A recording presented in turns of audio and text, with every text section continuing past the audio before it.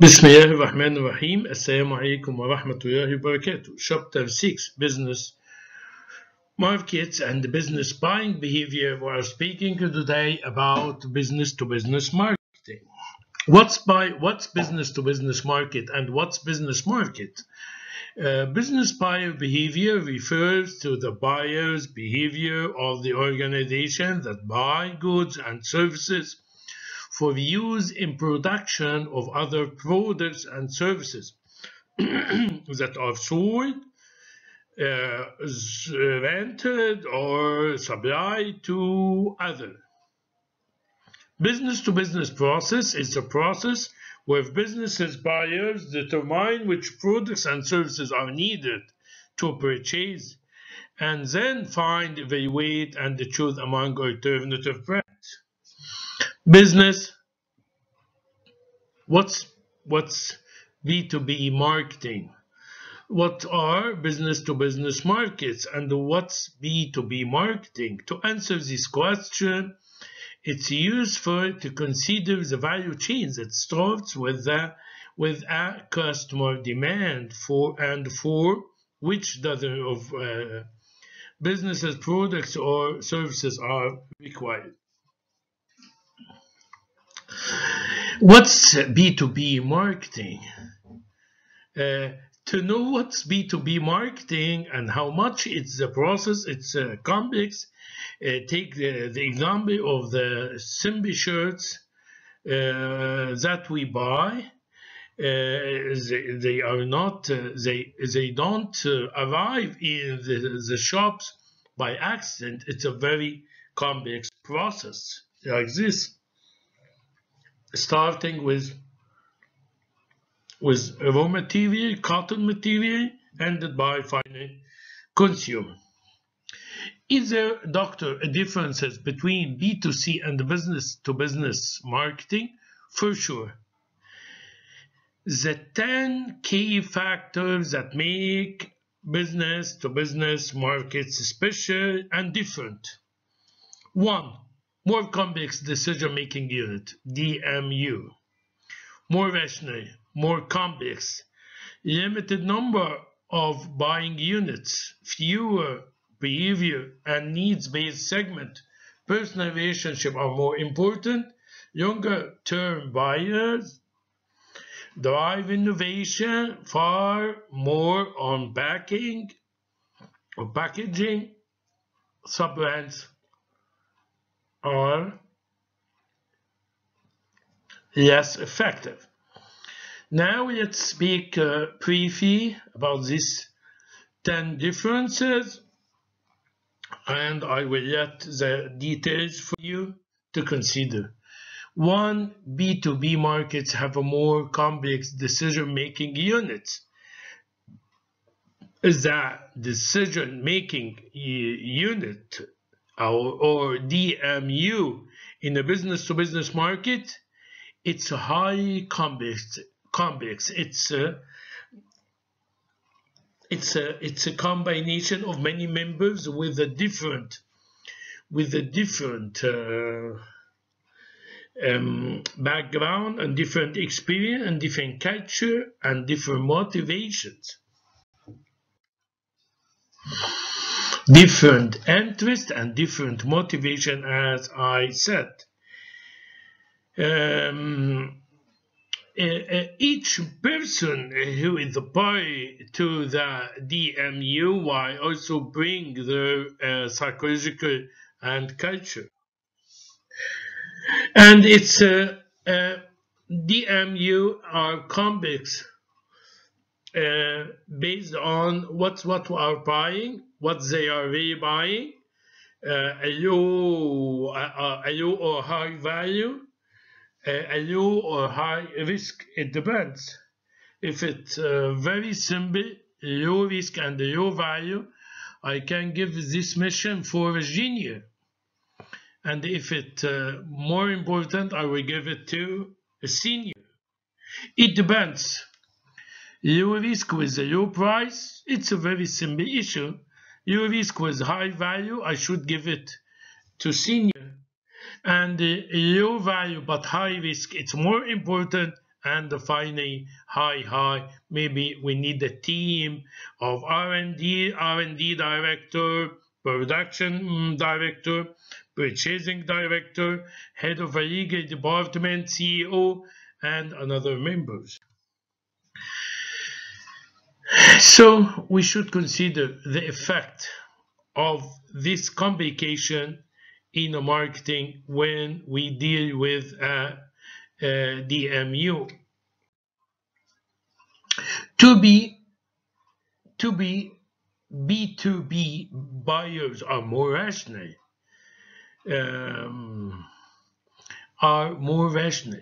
Business to business are more rational, using a rational approach in the decision making, and they are not using their emotion, but they should leave their emotion at home, because it is a business to business purchasing.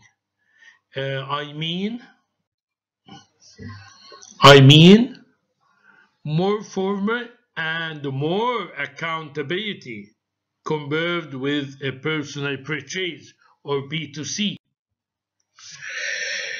And you should know that the accountability is very important in a business-to-business marketing. B2B products are often more complex. Yes, it means that the products in a business-to-business are more complex. So business-to-business company seeks to educate their target audience by providing specific information. I mean, it is more complex. What it means, it's more technical. I mean that our sales team should be technical sales. 4. Limited number of buying units in a B2B market. The rule of 80 and 20. Limited number of buyers buying a large amount of a buying ratio. This figure explains that the value of item is in a negative relationship with a number of customers. What it means that we are dealing with a small number of big companies. I mean key accounts, and key accounts need to be more. They need more support. They need more support and more technical support. They just not need to deliver a key account. Not only require that product delivered to them when and in the quantities they need it. They also routinely require services such as swift problem resolution and technical advice. The relationship between marketeer and customer in the business to business, it's not a relationship, a normal relationship. It's sort of partnership. It's partnership.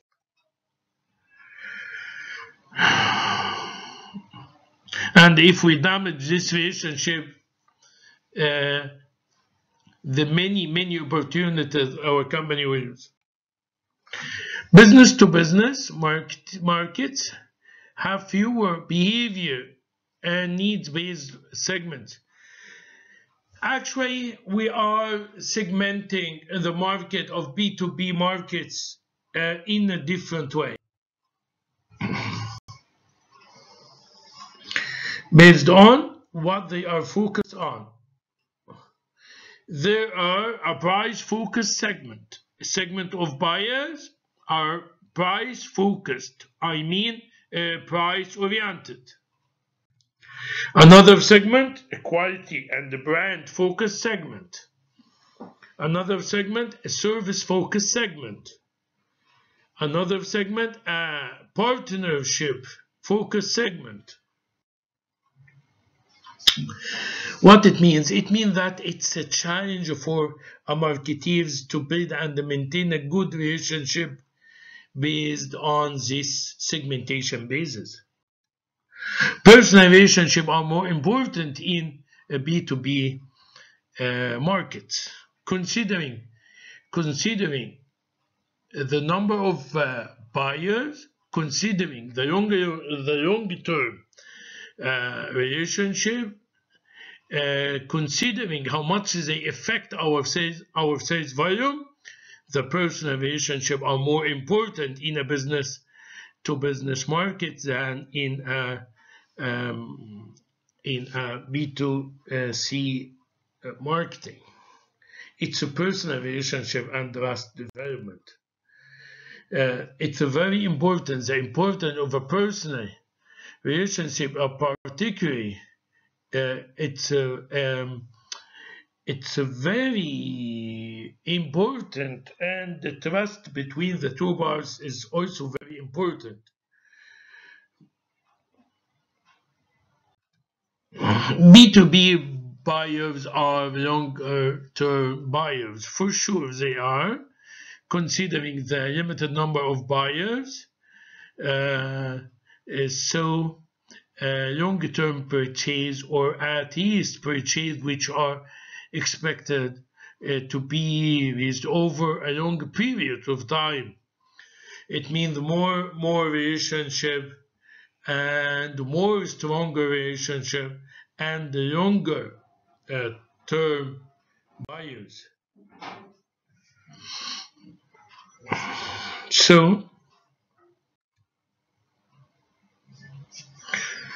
So we should consider that there is the importance of a relationship building in a business-to-business market.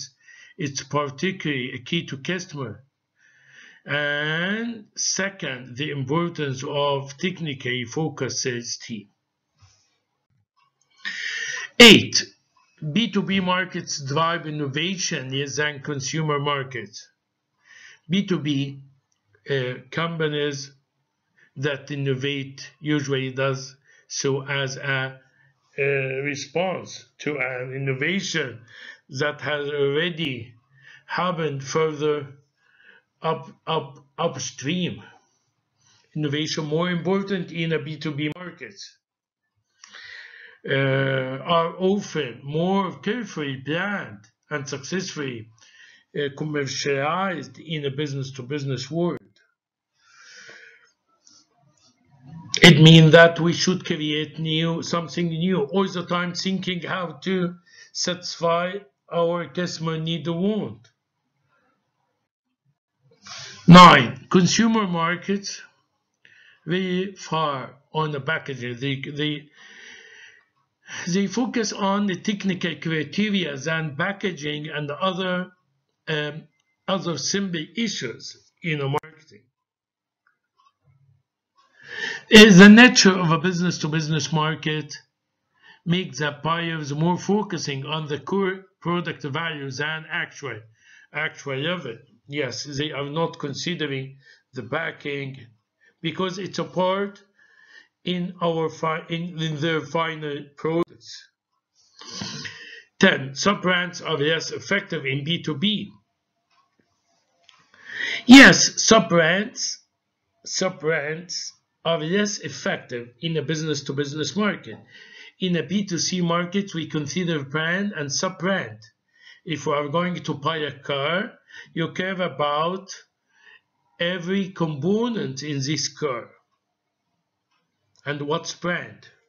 But in a business-to-business, I don't mean that it's not important, but I mean that it's yet effective. Okay, coming back, describe us the main factor affecting a demand in the business-to-business markets. Market structure and demand. Fewer and larger buyers drive demand.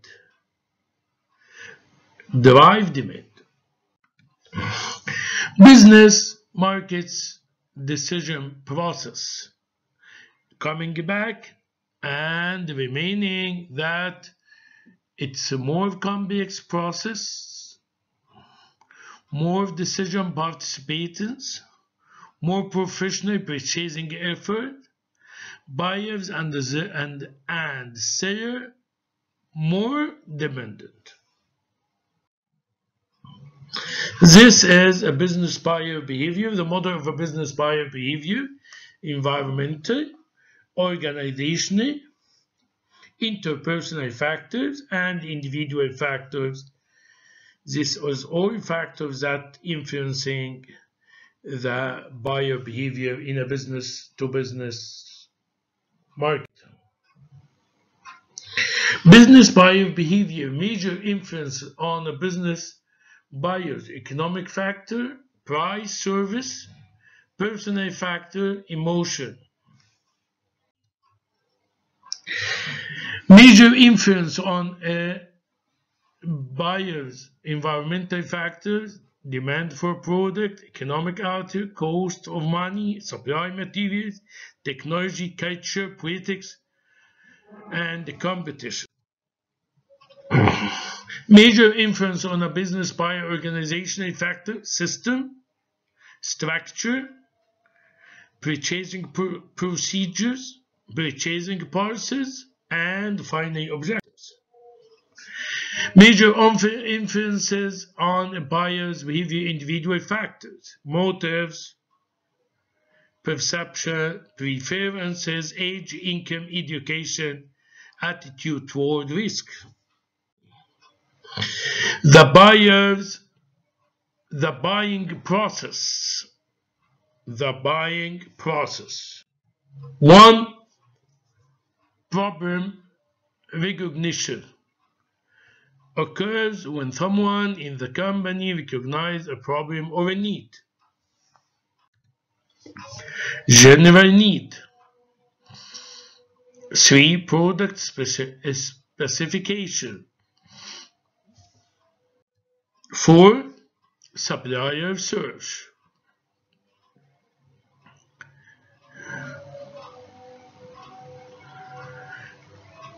5. Personal qualification suppliers. 6. Supplier selection. 7. Order routine specification. And 8. Performance review.